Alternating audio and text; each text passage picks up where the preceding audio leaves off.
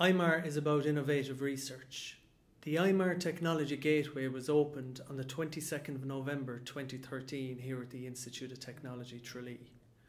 We are part of a wider Enterprise Ireland Technology Gateway programme. The core strands of IMaR focus across 1. Mechatronics and 2. RFID and the Internet of Things. The aim of IMaR is to engage with industry to create and sustain manufacturing excellence and competitiveness across Ireland. The research team at IMaR consists of young, innovative and forward-thinking scientists and engineers.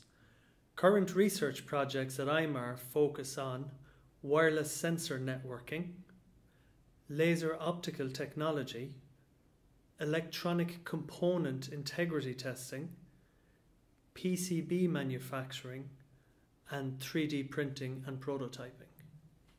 If you're interested in careers in mechatronics, RFID technology or the Internet of Things, then IMaR and the Institute of Technology are the place for you.